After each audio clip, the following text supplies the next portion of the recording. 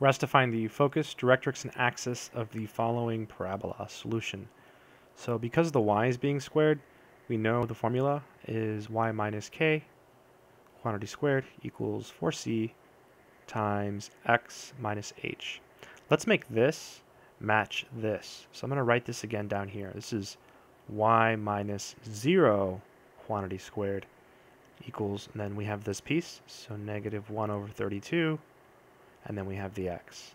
But it'll be x minus 0. So you see that 4c has to be equal to negative 1 over 32. So in these problems, usually what you do is you say, oh, look, the vertex is 0, 0.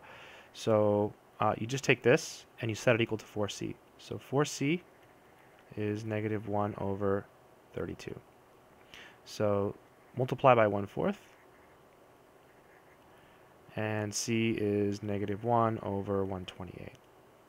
This is less than 0, so it opens left. Right? Whenever the y is being squared, it either opens left or right. If c is negative, it opens left. If c is positive, it opens right. If the x is being squared, it opens up or down. If c is negative, it opens down. If c is positive, it opens up. So in this case, here's the picture. The vertex is 0, 0. That's obvious, right? 0, 0. HK is the vertex, 0, 0. And it opens left. Boom, there it is. Opens left. Now, the absolute value of c is 1 over 128. And that tells us how far to go to find the focus from the vertex. So this point here is a distance of 1 over 128. Wow, that's small. So this will be the point negative 1 over 128, comma 0. That's the focus. Let me write it again over here. So focus. The focus is negative 1 over 128, comma 0. That's the focus. The directrix is right behind the parabola. It's like behind it. It opens away from it. So this distance here is also 1 over 128.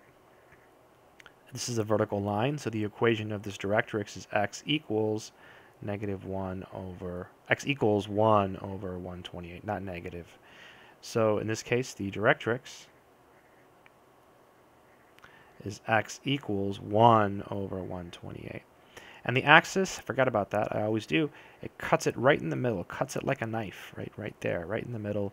It's this horizontal line, which is y equals 0. So the axis, in this case, is y equals 0. So that's how you find the focus, directrix, and axis for a parabola. I hope this helps.